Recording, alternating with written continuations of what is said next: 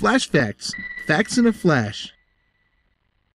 Thanks for watching Flash Facts. This week we will explore 5 interesting facts about the ionosphere. The ionosphere is a layer of the Earth's atmosphere that is ionized by solar radiation. This results in it having some interesting attributes. Let's explore it. Flash Fact 1. The ionosphere is a 940-kilometer thick region of the atmosphere that contains the thermosphere, the exosphere, and the upper reaches of the mesosphere. It begins at an altitude of 60 kilometers and extends upward to 1,000 kilometers in altitude. Flash Fact 2. The reason the ionosphere exists is because ultraviolet light from the sun strikes air molecules in the upper atmosphere and ionizes or strips electrons from the atoms. This happens everywhere in the atmosphere, but at higher altitudes, specifically above 50 kilometers, the air density is low enough that free electrons and positive ions can exist as a plasma without recombination, where the electron is captured by a positively charged ion. Flash Fact 3.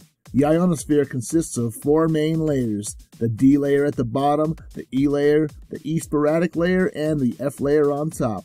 At night, the F layer is the only one in significant ionization, but as the atmosphere moves to the day side, the F layer splits into 2 layers and the D layer becomes ionized. During the summer months when ionization is most intense, a layer within the E layer, the sporadic E, can form small thin clouds of extremely intense ionization that can cause radio signals to skip like a stone off this layer and extend the reach of radio signals by up to 2,200 kilometers in what are known as E-skip events in the communication industry and the ham radio community. Flash Fact 4. And speaking of radio signals, the ionosphere is responsible for bouncing many types of signals back to Earth, depending on the state of the layers and the frequency of the signal. We just talked about how the sporadic E layer can cause E-skip, but a more useful property is one of the F layer, which remains day and night and is used for the transmission of high-frequency or shortwave radio signals over long distances. During the day, though, the D layer's lower level of ionization and higher density mean that radio waves have more effect on the electrons, and this causes a weakening or attenuation of the signal. So a higher power signal may be required during the day to get the same signal strength at a distant station than as at night. Flash Fact 5.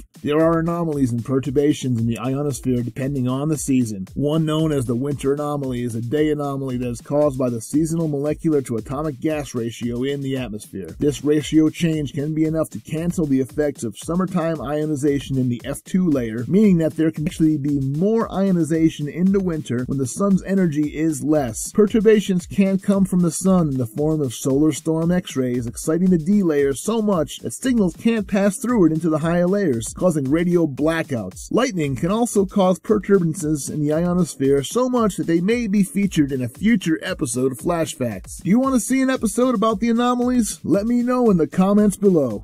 Thanks for watching Flash Facts. If you want to see more Flash Facts videos, then definitely like and subscribe. If you have any ideas for topics you'd like to see covered here on Flash Facts or anything else to say, let me know in the comments below. Flash Facts. Facts in a flash.